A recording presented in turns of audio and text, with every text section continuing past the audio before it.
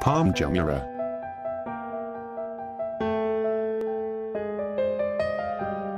The Palm Jumeirah is an artificial archipelago in the United Arab Emirates, created using land reclamation by Nakheel, which extends into the Persian Gulf.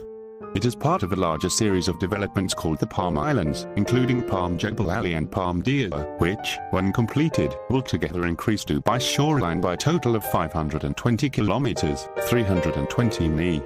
It is located on the Jumeirah coastal area of the Emirate of Dubai, in the United Arab Emirates. Palm Jumeirah Monorail is a 5.4-kilometer long, 3.4 mi monorail connecting the Atlantis Hotel to the gateway towers at the foot of the island. The monorail connects the Palm Jumeirah to the mainland, with a planned further extension to the Red Line of the Dubai Metro. The line began operating on April 30, 2009. It is the first monorail in the Middle East.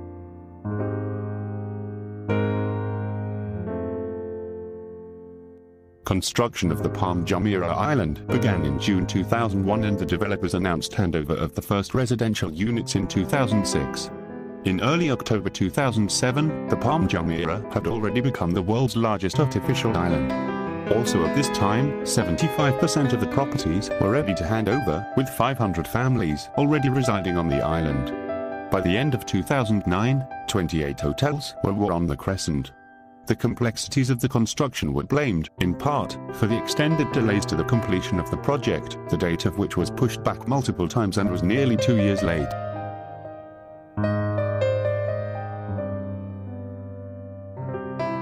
In 2009, the New York Times reported that NASA laser altimeter satellites had measured the Palm sinking at the rate of 5 millimeters, 0.20 in per year. In response, Nakheel said they had received no reports of structural problems of a type that would be expected if there were subsidence, and pointed out that the laser satellites had a measurement resolution of only 50 millimeters, 2.0 inch. The outer breakwater was designed as a continuous barrier, but by preventing natural tidal movement, the seawater within the Palm became stagnant.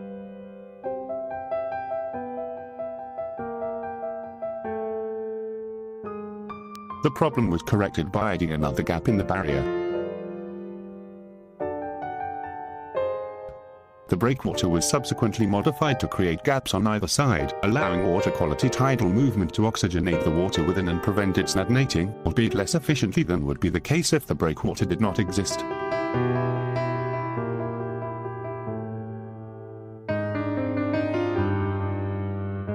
Thanks for watching. Subscribe to Footprints for more videos.